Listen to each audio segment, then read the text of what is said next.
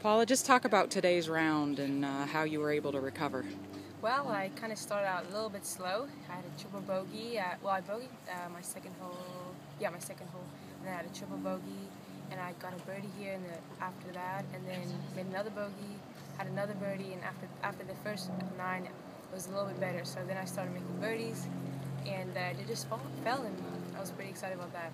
So you finished 2 under par for the day. Yes. Pretty amazing. How were you able to turn the tide? You know what?